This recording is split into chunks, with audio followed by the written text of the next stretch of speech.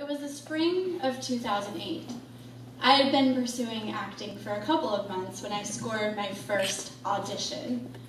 I was so excited. The call was for a non-union commercial to air during late-night programming.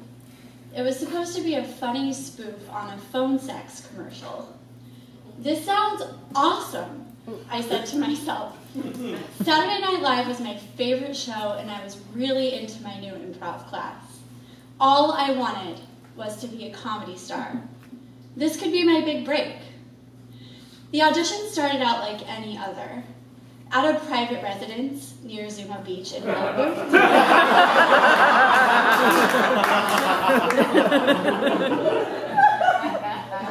I was told to wear a bikini.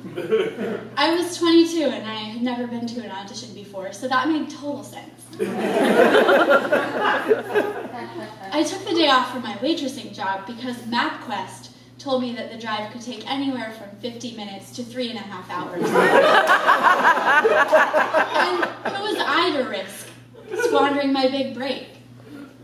As I made the drive up the coast, I listened to the latest P. Diddy album and reminded myself not to get my hopes up too high. Booking one's first ever audition would be crazy baller, even for me. I pulled up to the address I was given, an apartment complex on Pacific Coast Highway. I wasn't provided any instructions for parking, so I left my car in a sandy ditch, then stumbled up to the door in my kitten heels. A couple of headshots fell out of the portfolio that I was carrying, and they blew away in the wind. I prayed they'd be picked up by some beach-going producer looking to cast his next ingenue. I would later find out I'm not an ingenue, but rather a quirky best friend. But that's beside the point. The apartment looked like it had been frozen in 1987. Ugly floral couch, wicker chairs, and seafoam green lampshades. If Joan Collins had ever designed a timeshare, this was it. On the same wall as a large bay window with a full beach view, there was an airbrush painting of an almost identical beach in Hawaii. I noted the irony. Are all casting offices located in hideous apartments, I wondered? There was no one else waiting, and there was no waiting area, so I would say I just went right in, but I was just there. There was a card table containing a stack of phantom actresses' headshots. Where were these people? I hadn't seen anyone coming or going. Behind the table stood a casting director who looked as professional as she could have, wearing a blush pink suit that looked like it was made from the same fabric as the panties in the clearance section at Victoria's Secret. Next to her stood a mustached Italian man who, in hindsight, is the greatest caricature I have ever seen.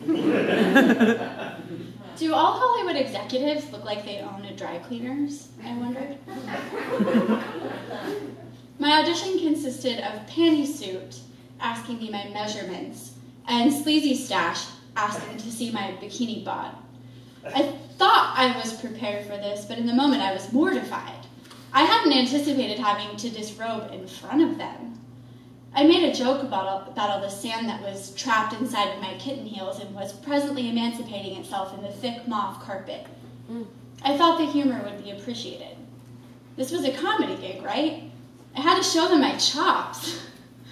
No one smiled. No words were exchanged except for a thank you. On the drive home, my car broke down. I was shaken up and angry. I cursed myself for taking a day off of waitressing to drive all the way to Malibu for an audition I'll never book because I'm not even funny enough. P. Diddy would be mortified. In the tow truck on the way to the mechanic, I got a call from Panty Suit. I had booked the funny spoof of a phone sex commercial. More importantly, I had booked my first audition ever. Do casting directors always book actors within 30 minutes of the audition, I wonder? I didn't care. People said it takes years to build a Hollywood career, and there I was, about to show them I could do it in under a day. I was elated. The day of the shoot was my Christmas. I woke up early, I treated myself to a fancy bagel, and I called my mom in Iowa to remind her that her daughter was about to become a famous late-night comedy star. I packed my suitcase with a selection of bikinis.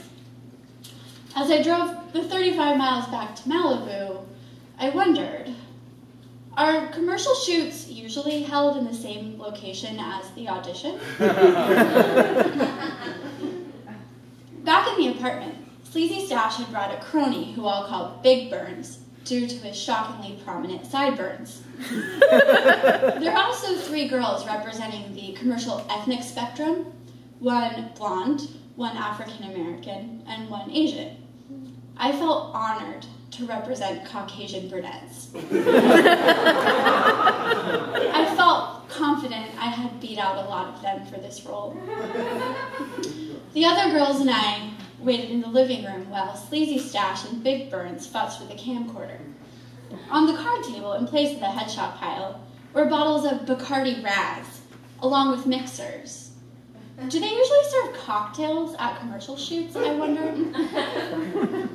I chatted with the girls, except for the blonde one who spent the whole time crying to someone on a rotary phone attached to the wall. Landlines hadn't been a thing for years, and that felt weird. Does she live here? I wondered. While the blonde girl wailed on the phone, something about daycare, I tried to spark up a conversation with the other girls. Where have you studied comedy? I asked. I'm at Upright Citizens Brigade. No one had heard of it, so I spelled it out. U-C-B. Both girls just stared at me and said they were models. This is a comedy shoot. Where are the comedians? I wondered. One girl inquired about start paperwork, and Sleazy Stash just said there would be none. Everyone would be getting paid $150 cash. The other girls seemed okay with that. Do actors always get paid in $50 bills? I wondered. I decided I probably just didn't know how Hollywood worked. I was new, after all. Maybe actors do film tipsy. Who needs a script when you're a trained improviser? I definitely would have made more money at my waitressing job that day, but none of my friends had filmed a commercial yet. I would be the first one to have that bragging right, and probably an invitation to Diddy's white party once it aired.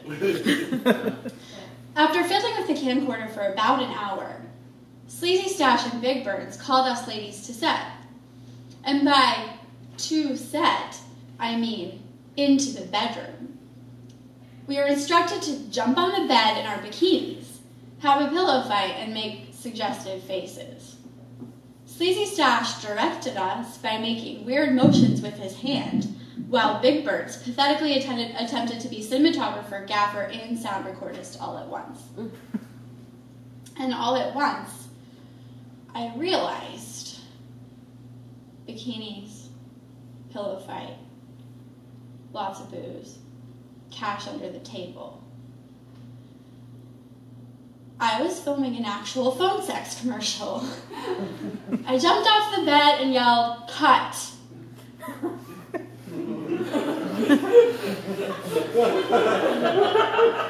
I think Sleazy Stash saw this coming. He had noticed I wasn't drinking my Bacardi, and he saw the light bulbs pop up in my head as he asked me to lick my lips into the flip phone that I was provided. He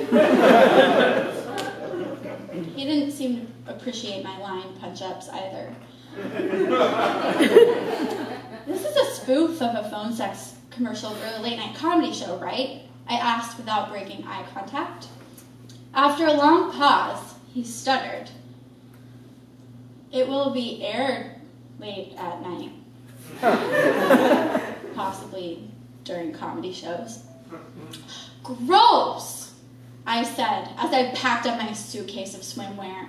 I am leaving, and you are to burn all of my footage. If I see any of this on TV, I am suing you. My dad is a lawyer, I added, lying. I later saw that commercial on late night TV. It was very hard to watch.